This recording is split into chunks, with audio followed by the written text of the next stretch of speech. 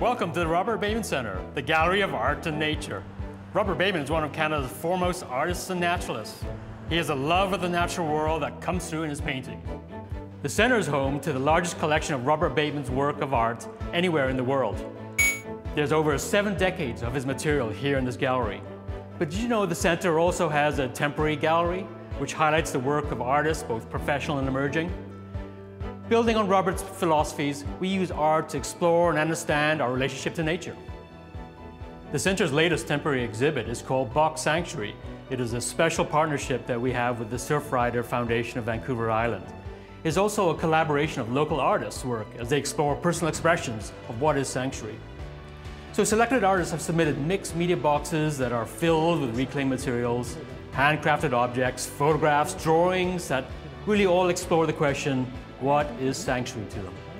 The exhibit also hopes to highlight the importance of sacred spaces within the natural landscape. Whether it's an old growth forest, a childhood home, or a stretch of beach, these are spaces that build a sense of place and form a crucial backbone when engaging with our natural world. Yeah, because the ocean for me was my sanctuary, and now my sanctuary is at risk.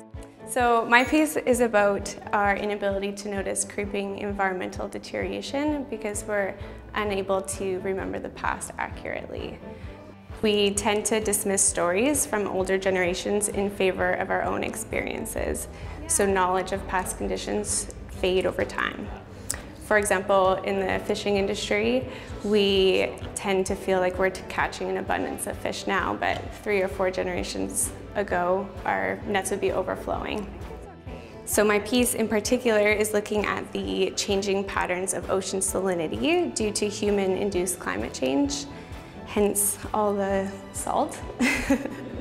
Seawater is becoming fresher in high latitudes because of melting ice, while other places with increased evaporation because of the same higher temperatures are experiencing saltier water. Featured in our exhibit are 2 special artists. The second one I'm really happy to introduce is Ian Hinkle with his piece Ocean Sanctuary.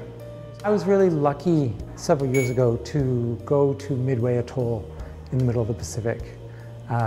It was like getting out into really the middle of nowhere, as far away from any continent as one can get. And on that island in the center of the Pacific, it was absolutely shocking to see how much plastic washes up on the beaches. Ocean Sanctuary is a 3-dimensional piece that I put together using some of the images of albatross from Midway and a collection of plastic that I collected from the island. There's this much plastic in the ocean.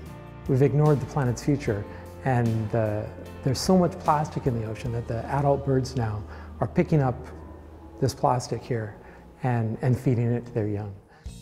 I think it's interesting how photography, film, and art can help bring us closer to having conversations about conservation issues. And I find that when we look at images like this and listen to the stories of a place, we can get to understand just a little more how we're all individually connected to issues of conservation and the environment.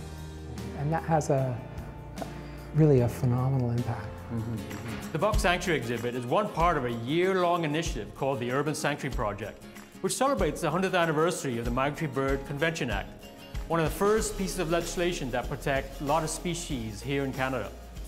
The Act took action to limit destructive human impact of precious coastal ecosystems, including here in Victoria Harbour, one of the first bird sanctuaries in Canada. With increasing environmental impacts and decreasing bird populations worldwide, there's a real need for appreciation and stewardship of our local ecosystems. The Urban Sanctuary Project will look to shine a spotlight on the migratory bird sanctuaries right here in our own backyard through community displays, publications, symposiums, and informative and entertaining exhibits over the course of the year. The Urban Sanctuary Project is an excellent reflection of the philosophy of Robert Bateman, that nature sanctuaries are not just sanctuaries for animals, but for humans as well, as they find refuge in a hectic, changing world. Come and be inspired by the works of Robert Bateman and the Box Sanctuary exhibit and explore your own relationship to nature. The Robert Bateman Centre is open daily from 10 a.m. to 5 p.m. For more information, please visit our website at batemancentre.org.